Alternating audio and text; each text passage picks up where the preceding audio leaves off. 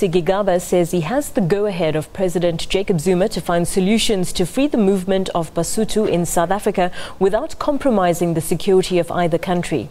Relations between the two countries have been cordial. Lesotho was home to many political activists during the struggle years. Today, Minister Gigaba met his counterpart in the capital, Maseru.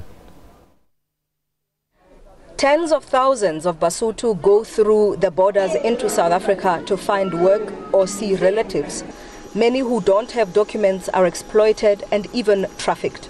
The goal is to attain free movement, but within legal parameters. None of the two countries must compromise the security of the other.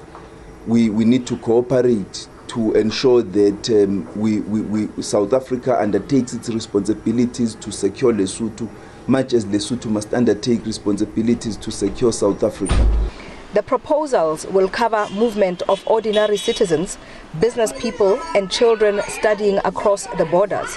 One of the main challenges was undocumented migrants. Some are nationals of other regions, such as Asia.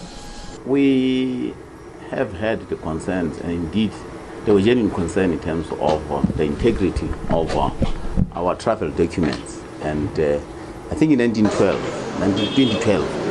the government undertook a very big project where we brought about the idea of capturing the basic documents, which is more or less a population register. The minister will also pay a courtesy call on the Prime Minister of Lesotho, an indication of commitment from the highest levels.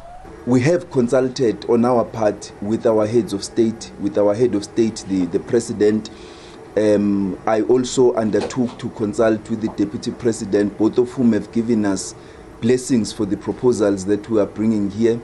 For ordinary Basotho, this engagement is long overdue.